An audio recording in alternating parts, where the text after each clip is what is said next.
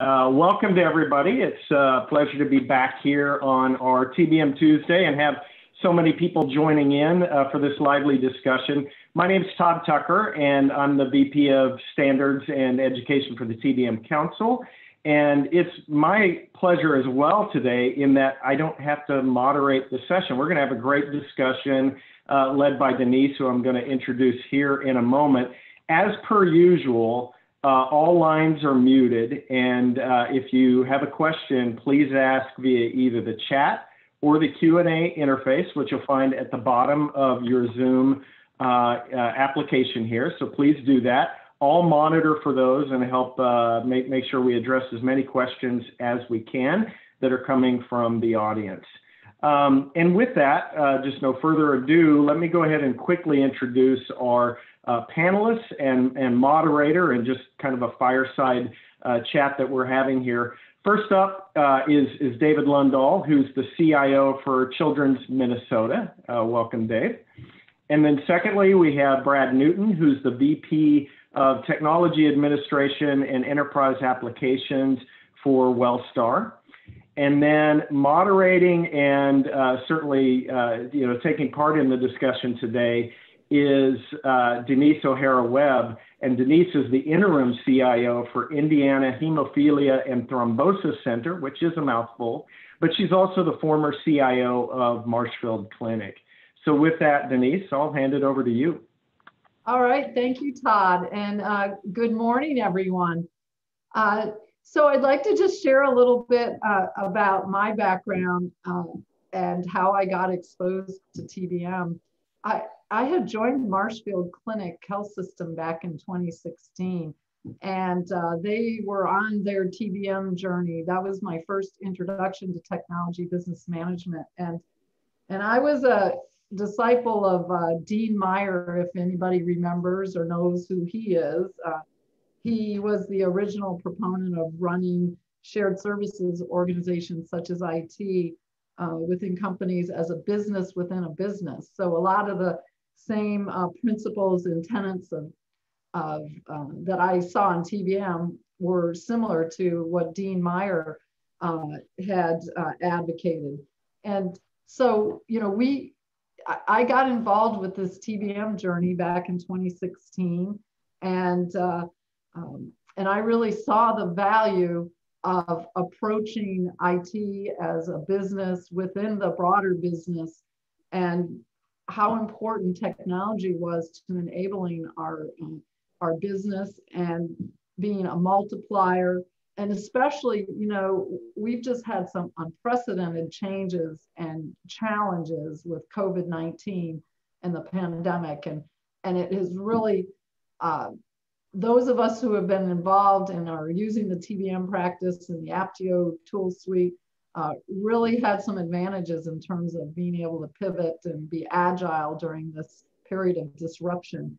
And so, TBM has been a pretty important practice to me. I'm actually serving on the TBM Council's Executive Advisory Board, and I'm pretty excited about what TBM brings to all the industries, and especially to healthcare. So Dave Lundahl and I go back a ways. He's been a CIO at several places, and he's a Wisconsin fellow colleague. He and I were involved in establishing the Wisconsin Statewide Health Information Exchange. And Brad, he and I met at a TBM board retreat, council board retreat, an executive forum in Williamsburg, Virginia. And I got to know each other. And so I learned a lot about what he was doing down in Atlanta at Wellstar. And in fact, at that time, Dave Lundahl was their interim CIO, right, Dave? That is right. That's in the small world category, Denise. Yeah, so this is kind of a small world. And TBM has become very popular in our industry. And in fact, 2 of the TBM Council board members are healthcare CIOs. And one of the council's most actively engaged work groups is the healthcare work group. And they've even built out an extension to the TBM taxonomy for healthcare. So systems like Ascension Health, Marshfield Clinic Health System, Kaiser Permanente, Tenet Healthcare, Christus Health System, Cleveland Clinic, and Intermountain Health, in addition to your healthcare organizations, all have active TBM programs. So why don't we just start with, why is TBM so important to our industry? I can take that. You want me to take that, Brad? Maybe I'll start, and then you can improve on my answer, right? I think that would be better than me trying to improve on your answer, because I wouldn't have anything to talk about. So the reason I think about it, Denise, and I don't think you and I have ever talked about the Dean Meyer scenario and the shared services, but I worked a shared service organization for a while, and that certainly grounded me in a lot of things. But the way I think about it is that, we're in healthcare, we're a low margin business, right?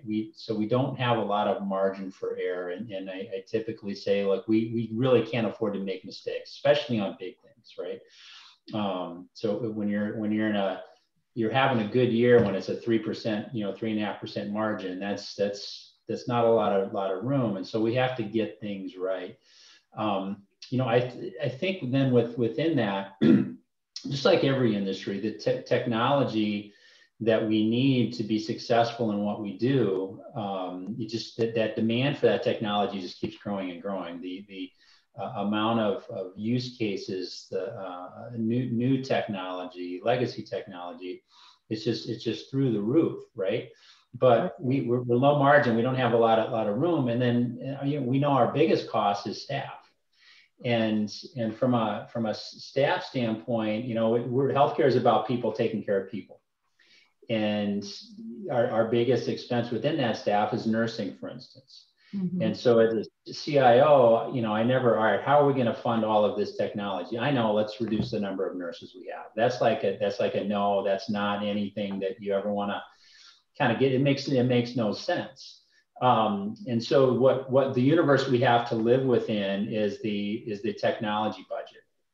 And so TBM is a way for us to work within the dollars that are given to us to steward every year, to find ways to be better stewards of it. And I think that's critical, because we need to be there for the organization to deliver new technology and not always have our hands out asking for more and more money. And TBM's a way to do that. I think that's why it's so critical in this industry. Yeah, that's an excellent point.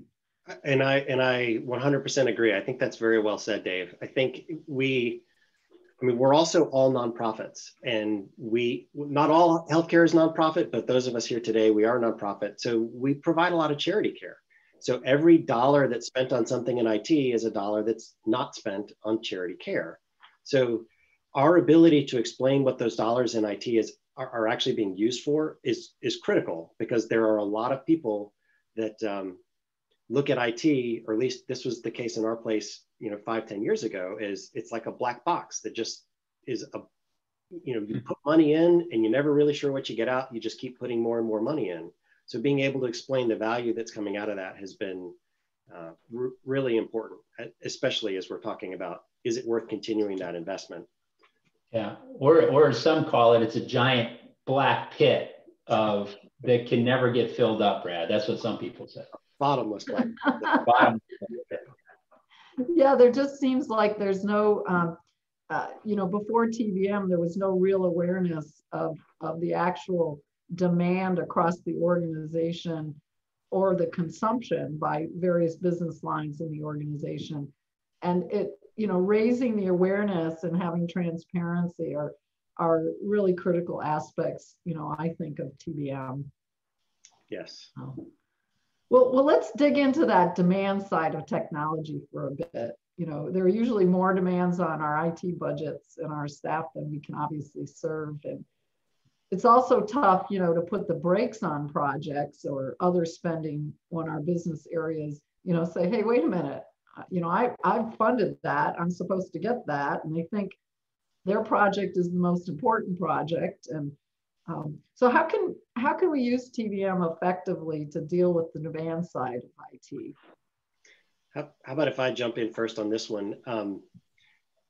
Earlier this year, I'm sure all of us experienced the same thing, a rapid request to slow down IT spending. Yes, and the example I'm going to share isn't about a project as much as an ongoing service. So for us, one of the quickest ways we could reduce spending was to look at our contractor population and scale back quickly. Most of the contractors that we had in the spring were working on our service desk.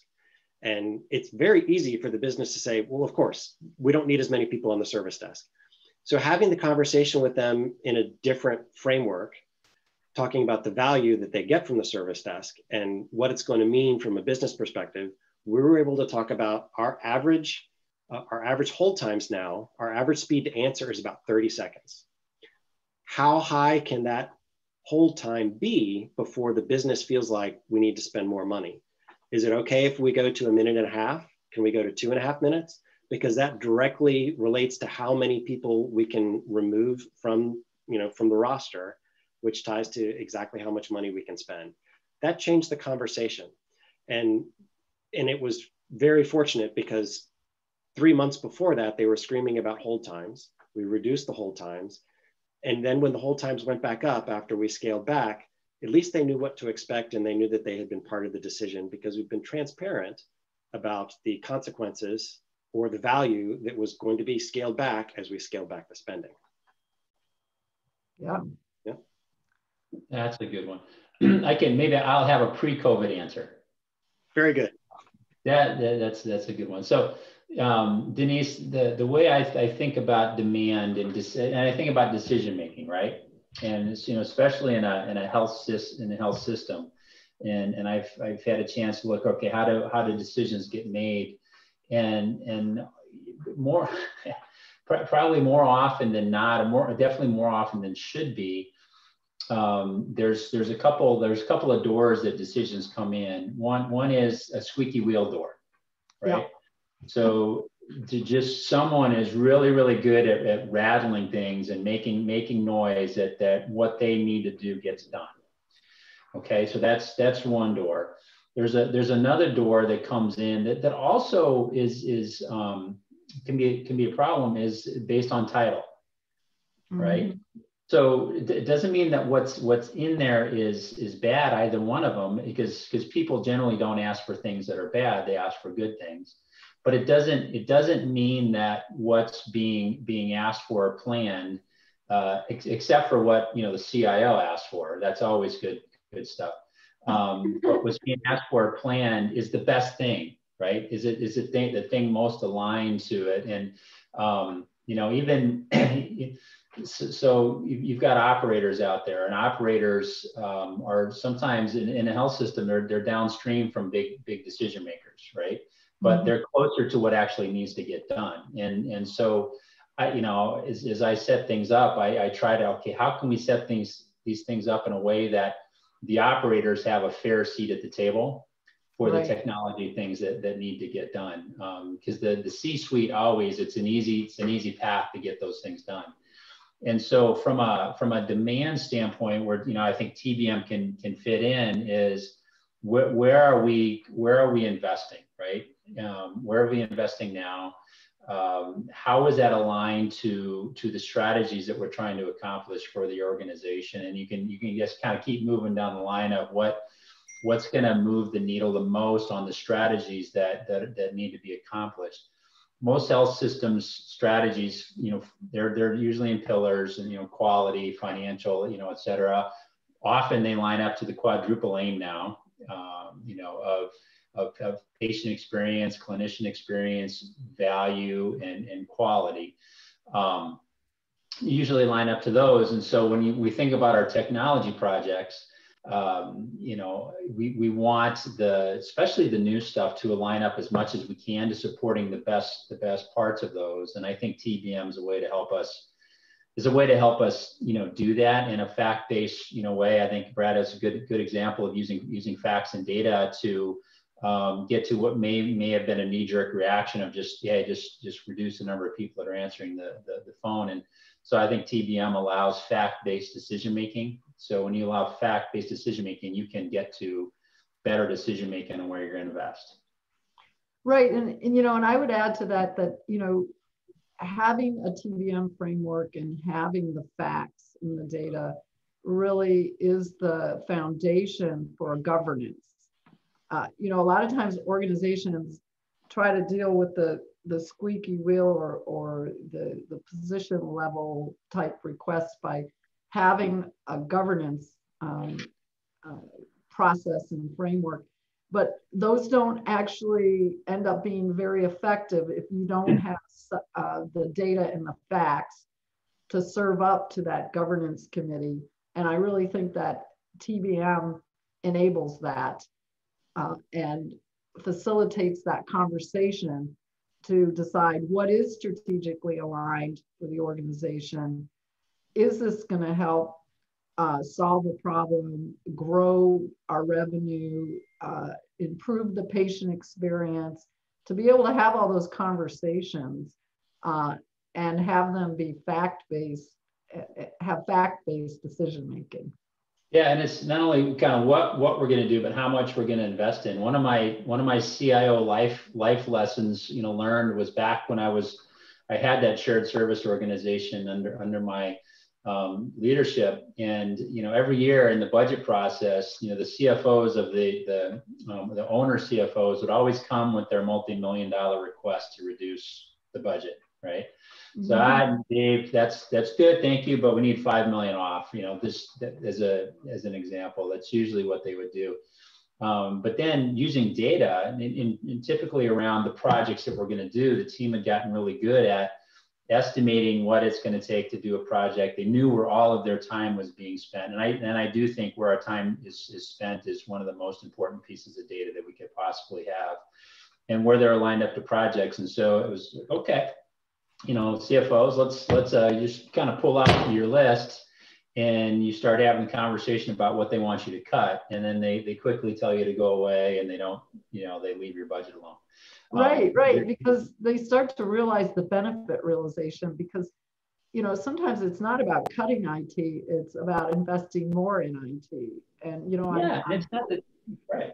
They don't want to make a bad decision, but when you can point to, here's where these dollars are going, to the kind of the black box, thing, then it's like, all right, I get it. These are, we support and approve investing dollars in this way, our precious resource. Exactly. Well, let's explore this in another way. So let's talk more about, a little more about using those facts and cost transparency that TBM provides to create new funding. So for example, can we glean insights from TBM to justify automation that reduces manual work and frees up labor? I mean, around this whole topic that you're talking about, where are people spending their time? Do we have doctors or nurses doing menial tasks? Here we have highly trained healthcare professionals. Can we identify areas that will actually bring higher return for the organization? A good example, think of, all of us have probably done some sort of COVID screening at the front door. I mean, how much resource is that taking, and how can technology facilitate reducing the cost consumption, resource consumption around that? So, so let's kind of talk about that angle, about TBM helping us identify not new money, but money that can be pushed in another direction. One of our finance people did an analysis this summer and looked across our 11 hospitals at the cost we're spending on those screeners. And it was an 8-figure number if we keep doing it for a year, which shocked everybody. But what's a bigger concern, at the time she did the analysis, what was an even bigger concern though, was that it was tying up those precious people. So with a COVID surge, it's your clinicians, the people that are taking temperatures of people at the door. They really needed to be taking care of patients instead of screening staff. Mm-hmm. So we quickly mobilized, and we're running a couple of pilots right now to combine a mobile app that will ask the questions and will change the questions as the CDC recommendations change, or as our leadership wants to throw in other questions, and combine that with a kiosk that takes the temperature of staff members as they walk through the door, put the data together, and then do some automation of the routing to let the manager know, okay, Brad might be sick, he's going to employee health or going to urgent care instead of coming into work today. the magnitude of the savings is going to be huge. We don't have any money in the IT budget to buy these kiosks or to buy this app, but it is going to be a lot less than that 8-figure number they threw out at us earlier to do this. So people haven't even asked what I think it's going to cost. They're just throwing money at it. That's a big number. That's a big number. Well, let's talk afterwards, Brad, about how we can invest in companies that are solving that problem. That might be our retirement. But, so yeah, my first reaction was, you shouldn't use cardiologists to take temperatures. That's the only way it could cost that much. Be efficient. Something I enjoy, just because it's different, Denise. I like talking to startups, startup vendors. There's an energy about them that's just enjoyable. That's different than your legacy vendor conversations, and it's just nice to be around. But one of the challenges for them is they're always coming in the door with a really niche thing, something that is really, in my mind, is something that was never discussed at a senior leadership table. I'm not aware that it's an issue. But they've identified, here's a way to solve something in a health system, and there's a whole, it's an avalanche of these things coming at you as a CIO in a year. I think just putting 2 and 2 together, Brad, and what we were saying about the data around what screeners are costing, that might be one way, Denise, that TBM could be relevant, is finding not problems, but areas where there's inefficiency, waste, dollars being spent done differently. And then when these technology solutions that are out there, you have to somehow sort through them to find out who's actually worth talking to. Who can we, because from a demand side, we can barely keep pace with our legacy, legacy work, right? Let alone find new solutions. So that might be one way to someone really good with TBM to, let's point TBM at finding opportunities where developing or finding new technology solutions would make a ton of sense. Yeah. Hey, Todd, do we have any great questions from our? We do. Yeah, I was going to interject as well, Denise. Thank you. So Jamie's asking one that's very related to what you guys are talking about. And the question is, have you been able to, using TBM principles and/or Aptio specifically, correlate IT-related services and capabilities directly to healthcare outcomes? For example, how investment in IT-based capabilities can improve metrics like readmits. Oh, that's a good question. Who wants to take that one? I have not yet. Not directly. We're usually 1 or 2 steps away from the direct outcomes. We might measure things that influence those direct outcomes, but we're usually a step or 2 away. I think the area that would be, and I think we're all still pretty early in this TBM journey, right? And finding, gosh, I know for me, even finding practitioners to work on the team, I feel like I'd love to have more people that are pointed at it, but it takes time to do that. But one of the areas I think let's talk about innovation, and let's talk about physician satisfaction, right? Those are 2 areas that, again, as legacy, upgrades, those kinds of things are such a suck of all your resources. How do you find time to do innovation? How do you find time to do projects that support physician satisfaction, which is a huge topic. I mean, it's one of the aims now, quadruple aim. I think a way to really get at that, just off the top of my head, would be to help you carve out space to do physician efficiency, physician satisfaction type projects. They're there, but they get consumed by demand in other ways. And so anything you can use to carve out the ability to know these resources are protected. Brad, in our common experience in a health system, the CEO, it's important to her. It's very, very important to her. But what gets lost in the, we got strategies, and as they get pushed down as people develop things, it just kind of gets lost as a specific, initiative. But it's there. So I think TBM can help you, for instance, carve out time there. Innovation, digital is a huge topic now. I think helping you carve out time to work on specific things. Nursing would be the same thing. I mean, there's ways to carve out time. And then it's just a matter of the last mile, which might be the hardest, Brad, in terms of proving, the outcomes or directly tying the outcomes. The best may be just you go to sleep knowing you move the needle, and it's going to take a while to convince the statisticians that you directly move the needle. I think that when you think about the capability maturity model, there's a capability maturity ladder that you have to go through in TBM, and I think that's at the highest level of capability and maturity.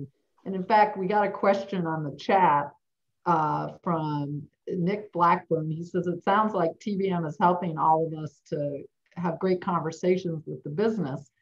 How hard has it been to get this level of maturity, the maturity that we all presently have, which I think it varies between all of us. I'm at the beginning with my current organization. And what's been your biggest challenge along the way in terms of, developing this maturity and creating this relationship with the business side? What are the key ingredients? For me, the biggest challenge has been discipline and focus, because we did the rapid Aptio implementation, and I think I saw Eric on the list of panelists or participants. So Eric from Aptio helped us get started, and it was like 10 weeks and we were up and running, maybe 12 weeks by the time we added on vendor insights. And we had a roadmap, but as we started learning all the things that we could do within Aptio, it's very easy to get distracted by all of the things that you can do and to lose focus on what it was you originally set out to do. So about a year in, I went back and looked at the original roadmap that we had put together and realized, oh, well, we didn't do all that stuff. We've got a lot of really cool dashboards and scorecards and things that help us measure some things that became important after we started.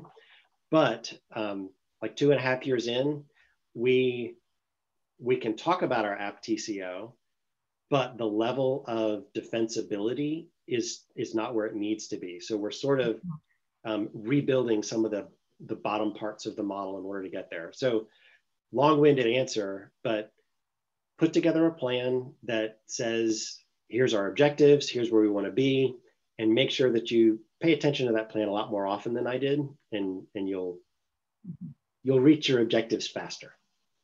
Brad, just thinking through, and by the way, just for me, my main job is finding someone like Brad to convince them that it's a really good thing to do, and then get out of your way, right? Yeah. So we had that conversation a couple of years ago, Brad. Like, hey, I've got a topic I wanted you to kind of, if you wouldn't mind digging into it a little bit, and then that was really kind of well. And I think you came and you're like, yeah, I think there's something here, right? But then the first hurdle is that what's the CFO going to do? There you go.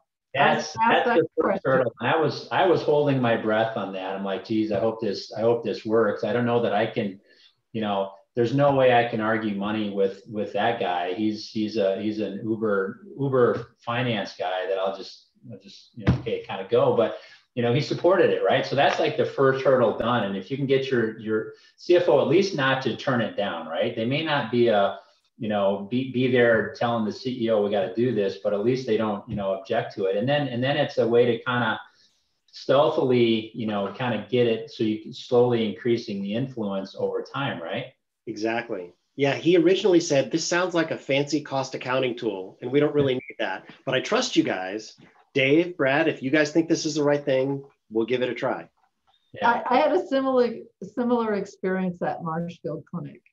The CFO wasn't on board at first. And I think if you talk to the current CIO, Jerry Koester, I think he's fully on board now and relies on them using TBM and their Aptio tools to answer important questions, especially around, that particular health system has done a lot of M&A. And I have to say, having the TBM model, taxonomy, the tool suite is absolutely instrumental if you're going to be involved in a lot of merger and acquisition. You know, Denise, a story I typically tell, just that I now have the ability to tell since I've been in this business a long time. And so I remember my first systems analyst job at a hospital in 1995, and I walked in through the door with Nancy. We were the first two systems analysts ever, right, in a almost 400 bed hospital.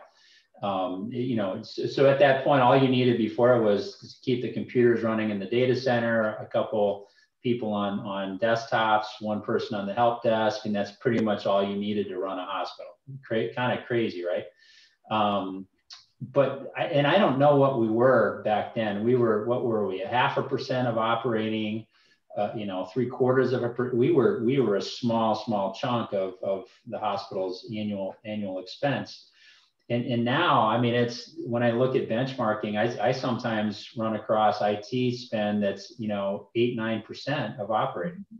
And so that, I think that's a data point, like, wow, that's different, right? You're running a business now. One health system I worked in, I remember being shocked to just kind of I was just looking at the financials one day, and every hospital's, you know, expense was laid out. I'm like, holy, you know, if you put IT's budget there, we would be like the third highest budget hospital. I'm like, this is crazy. This is a little scary, you know, to be that way. Like, so then you start to really feel the target on your back. But you know, IT's a big spend now, right? And you can't just do projects and do support. You gotta manage that spend. Right. Well, one of the folks on the webinar, Sherry Wildridge. Yeah. Trying to read on the screen here. So how did you respond to this? Just sounds like a fancy cost accounting tool. I mean, I got a similar thing. Sounds like this is just duplicative of what we already have in accounting. So I'll give my answer, but I'm interested in hearing yours as well, Denise. In our case, we spent a lot of time explaining to Jim, our CFO, that while there are some similarities, we've got a lot of costs in IT that might not be terribly variable in the short term. They are fungible in that you can move people, you can move resources, whether they are human resources or virtual computers and servers, from one product to another. So making sure that we are adjusting in closer to real time by having people focus on what are we spending on storage, why are we spending it on storage, that's the objective. So an annual cost accounting survey performed by KPMG isn't going to get us the information we need for decision-making on a timely enough basis. So it was, I'm not saying it's not a fancy cost accounting tool, but it's a decision-making tool for IT leadership to adjust our resources in accordance with what our customers need. And to run IT like a business. To run IT like a business. You know, the way we tackled it is we proved it out with data. So we built the model in Excel, and what was happening, we weren't able to be very nimble or agile in answering the CFO's questions, and the finance team kept coming to us for information that they couldn't get out of their own systems. And so, you know, it's finally like, if you want us to be responsive, then we need some tools, not Excel. So I think you just have to give it time, and you just have to have some good use cases, and you have to prove it out with data. So yeah, definitely. So let me ask, how does TBM and Aptio change the way you all plan now? I mean, what's the benefit of this in terms of planning and forecasting, and does it make it easier for our teams, or is there something more there for our businesses? I mean, what about all of that? So this was the first year that we used Aptio's IT planning module for our projects. Mm-hmm. And it was also the first, well, 2020 is the first for a lot of things. So this year, for the first time, long before we went to the most senior executives to say, here's what we're recommending for the IT budget for next year, we were able to go to a layer or two below and say, here's the list of force ranked IT projects. And here's where the line is based on the capital plan that's in there for 5 years. And here's all of the stuff below the line that we're not going to be able to do this year. And we were able to show to all of those stakeholders that, yeah, your phone system that you really needed to get replaced this year, it's below the line. So in order to move it above the line, here's all the people above the line. The stakeholder's name is right next to each project. And it sparked some very interesting discussions. Now we've done it in the past, but it was a lot faster and it was a lot more important to have that level of transparency this year, especially as money was tighter than it's ever been. Yes, indeed. Yeah. I think, Denise, for me, it means when I ask my team a question, I get an answer a lot faster. And we've got a very good practitioner named Brad Sparish on the team, and I think it really helps him, and then therefore helps us. I think the other thing, though, in addition to what Brad said, we did like everyone else in the industry did. We canceled elective surgeries and did other things, went to virtual care. Volumes are down, the dollars are down, right? Mm-hmm. And so we've got an impact, and we're making changes with that. Just the TBM is part of a broader philosophy of stewardship. You have to steward those resources that you're given. Mm-hmm. So one of the things that we've been successful with this year is driving out costs. And TBM was helpful, very helpful in that, and identifying where we have costs to drive out. And so what that's helping us do is that's helping us to blunt the impact of short term. We got to make decisions because volumes are down and permanently down. We're able to blunt that because we have other dollars to contribute to the gaps that are created due to COVID. And I think that's a critical item because we've got short-term things, but we've got a transformation that we need to pull off, and there's major pivots that are going to happen for our organization. And just like anything these days, all of those pivots require technology. They right. require technology support and stuff. So if I find myself too impacted, we find ourselves too impacted on the professional side, on the resource side, we're not going to be able to support all that. So, but by virtue of the fact that we're able to do stewardship, that's blunting things some, and very, very helpful then. Yeah, and I think from my experience, it really helped in terms of on the planning aspect. It gave a lot of visibility into what our assets were in terms of applications, the various contracts we had with different vendors, and with that visibility, you can really kind of identify duplication across applications and do application rationalization, contract rationalization. I think, we had several Salesforce contracts. It's like, why didn't we have one enterprise contract to try to negotiate a better price? And unless you have the data and the facts in that visibility, which TBM provides, you really can't effectively plan.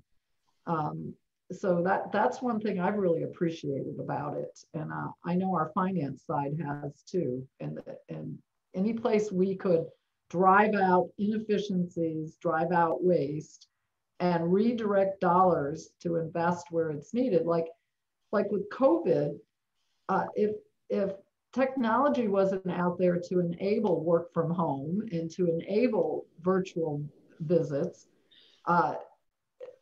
never mind the impact that we were already having on the revenue, not being able to do inpatient surgeries and those kind of things. I mean, we had to kind of swoop in and make sure we could keep the workforce going to even just run the business. So it's really critical to have that insight.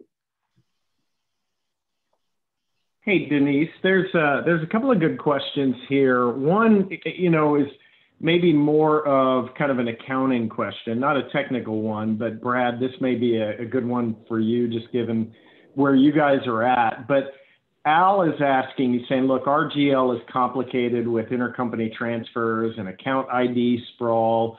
He's wondering, should we spend time on cleaning up the GL first, i.e. on the finance side, or can we get started with TBM in parallel? What are your thoughts there? So my response is absolutely get started in parallel, because cleaning up the GL, if your organization is anything like ours, is a never-ending task. And one of the things that makes it go a lot faster is being able to highlight in very clear graphical representations where there are things that do need to be cleaned up in the GL. So for example, this was one of my detours from the roadmap that we had for TBM initially, but looking at spend by vendor over, from month to month, me going back to the accounting team and showing that it was all over the place for maintenance items that should have been level every month, helped shine a spotlight on some problems with the accrual and prepaid management on that team. So getting it cleaned up, they knew that they had issues, but it was only when I showed them, this is the magnitude of the issue, and this is how it makes it very difficult for me to manage my vendors, and for me to explain, why I'm over budget or under budget in a given month. It made it a lot easier to have those conversations, to be able to show them what we were doing on the TBM side.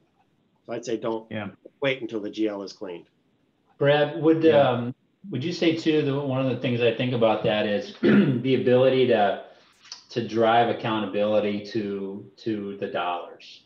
And so thinking about, like if you've got data, quality data, you're trying to have a conversation with the physician and they can pick out something that's wrong with that data. And then okay, you can't have your conversation about quality anymore because that's done. I think about the dollars we have in our budget, and it's not where we're going to cut costs is not always going to come from you or me. It's going to be from all the leadership, right? Right. And, as a, for instance, our, at Children's, we had the GL set up in a way that like all of the costs were just like thrown into one cost center other than people's costs. Mm. So I couldn't have a conversation with any of the directors about how are you doing on your budget, right? Because they have no idea because it's all just thrown into a big bucket. So we fixed the GL that they get, and it's going to probably take a year before it's like really kind of locked in where they actually know their budget. But to start this year, we just picked a number and we said, since we had this, let's find $2 million to save in our budget. And we proportionally allocated that out across all the directors. And then for me, it's like every staff meeting, okay, Jim, you've got this goal here. Here's your piece. How are you doing on it with your team? And and it's not a hard thing. It's just that Hawthorne effect if you're looking at it. So something will happen.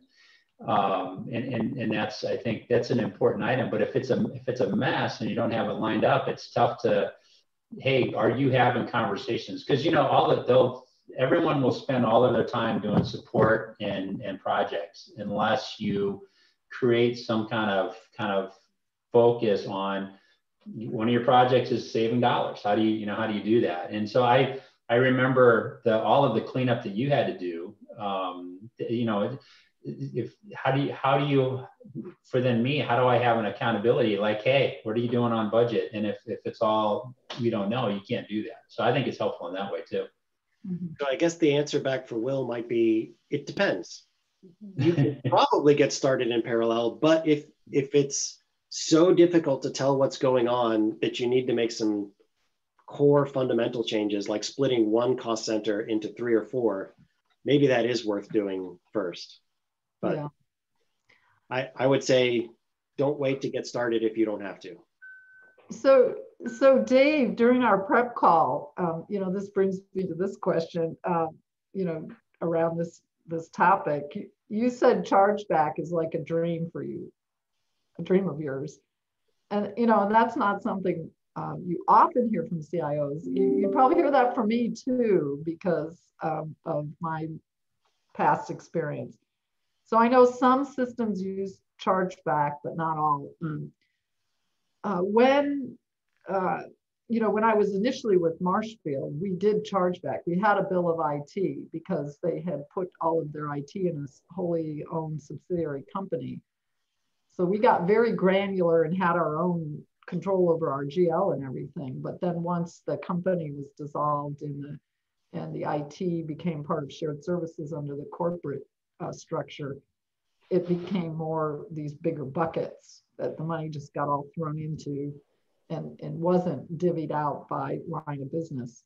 So, what do you think chargeback provides that makes it so appealing? I mean, for you, Dave. So Denise, why I think that's a dream. So I've had the opportunity to onboard into a couple of different health systems over the last few years, and two conversations on the same topic. One, let's say you're visiting with a leader out there, an operational leader out there in the health system, and what you typically get, or what you often get, is comments about lack of communication, questions about, hey, I have this project approved and I don't know what's going on with it, kind of a little bit to the black hole, black box, kind of a thing, right? And then you have your conversations with your team, right? Especially if you get down to the staff and the manager, supervisor level, and you get a very quick sense of, we're just trying to keep up. How can you help us, keep up, kind of a thing. There's too much being asked of us. And it's clear in a non-chargeback mode. All right, I'm already getting my allocation. Let's say you're running a hospital or a medical group. I'm already getting my allocation to IT. Nothing changes throughout the year. Whether I call IT 10,000 times to ask them to do something, or I call them once, I'm getting the same allocation. Mm-hmm. So it's free to call IT and ask IT to do things, right? Which is, that's not a demand management, tool. So I think about just, all right, if there is a chargeback, there's at least, and then you can show that there's at least here's what I'm consuming. And so I have the ability to adjust my consumption and then adjust my corporate overhead, that's being me. So I think that it's helpful in that. But then too, when I think about sorting out what work you're actually going to do. So if let's say, usually the hospitals, the member hospitals have a leader of finance, they have leaders of the different areas. If they can say, all right, it's going to cost this, they can do what they do to say, you remember I talked about the operators earlier, there's a return on this, right? It's going to cost me $75,000 in IT resources, but this is what I can get done with it, almost like business plan, like this, does this make sense? And then you go, right? So I think there's better decision-making that can occur with it, right? This is all theory. Well, if you think about it, if there wasn't the IT organization and you had to buy it from outside, right? Mm-hmm. You would have to be accountable for what you're spending as a business line for what you're buying from the outside commercial vendor. Right. So, so I don't think that's a far off approach. Brad, you said you're not doing chargeback either. You said right now you're doing something called Showback Light. What does that look like, and where are you headed with that? So it builds on a lot of the things that Dave was talking about, or it's about giving our customers the ability to influence the cost of IT for the organization. So all of our costs are allocated on a model that's created by some of the financial folks, but I can show them how one hospital A, hospital B, and hospital C are consuming certain things that are really easy to measure. So what we've done so far is any end user attributable costs, so your Office 365 license, a laptop that's assigned to a person, or department specific costs. So computers are assigned to departments frequently instead of to individuals. We can map that out to the different hospitals and we can show the cost per end user. And in fact, I showed them a mock-up dashboard of total costs per hospital, the hospital CFOs, about a year ago, and they immediately started asking for chargeback, which shocked me. I was and when I asked why, their answer was because we know how to get those costs down and we want the savings to show up in our bucket, not yours. It's like, okay. Well, that's the right behavior. That's exactly what I was trying to accomplish. And they're also competitive with each other. It's a friendly rivalry. So if you can show the total cost per user at hospital A is double what it is at hospital B, that in and of itself will drive some serious behavioral changes. And those behavioral changes reduce the cost for the entire health system. Yeah. Yep. Absolutely. Todd, any other questions so far that have come in? Yeah, there are some good ones. I mean, James has asked a couple of questions kind of getting at what you guys were just talking about around the conversation that you guys have with your business partners. But some of it is, he's got two in here, but I'll kind of summarize as this is, how do you use the information from TBM to have the right conversations with those who are paying the bill? And Brad, you were kind of going there with what you just described, but any additional thoughts on how you make those conversations productive and create that accountability or that sort of buy-in based on the data? So one of the things, so we've got their business relationship managers. We're calling them customer relations executives today. And we put them through this TBM foundational training class. Todd came to Wellstar and trained our team, and we brought in some other people in the community to get the training. We wanted to make sure that the people from IT who are sitting in the meetings with the executives at all the hospitals know the language and know how to have those discussions about value and cost. And that when I start showing them dashboards in Aptio, that they actually know what I'm talking about too. So I think it's important to have a TBM team, but it's also important to make sure that that team is not the only part of IT that knows the language and knows the story and knows how to communicate the value. Great answer. Yeah, and I would actually add to Brad's answer by saying, just like you need a basic level of maturity and competency in every person in your organization around project management, around data management, you need the same thing around, TBM. There's got to be a basic level of competency and understanding, because otherwise we have all these tools and these capabilities, but you might be speaking to an audience that doesn't even know what you're talking about without some basic competencies. I agree. It happens to me all the time, Denise. What did they just say? Oh my goodness. Hey Denise, I'm being mindful of the time. I think we have time for one more, good question. Do you have one you want to ask, or I could pull one from the list? Either way. Well, how about if I ask this last question of Dave and of Brad? So what is a lesson you've learned along the way in implementing and using TBM that you wished you had known at the outset of your TBM journey that you would like to share with our webinar participants? You go first, Brad. So I've already explained about the whole discipline and focus on your plan. So let me pick a different one, and I'll get kind of technical on this one. The cost of storage is hard to measure for everybody. It's not just us. So if I had gone in knowing, you hear presentations from Azure, and how much data you get and how rich it is to see which of your applications is consuming rich resources. In fact, the data is overwhelming. You need special tools to manage it. In our on-prem data center, we don't have those tools. And it is so murky as to which resources are being consumed by which services that we deliver.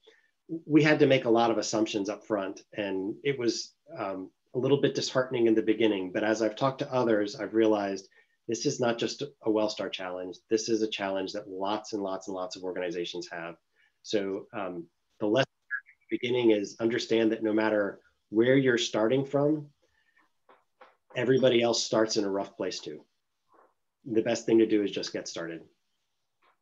Yeah, that's a great answer, Brad. Denise, that's my answer too. No.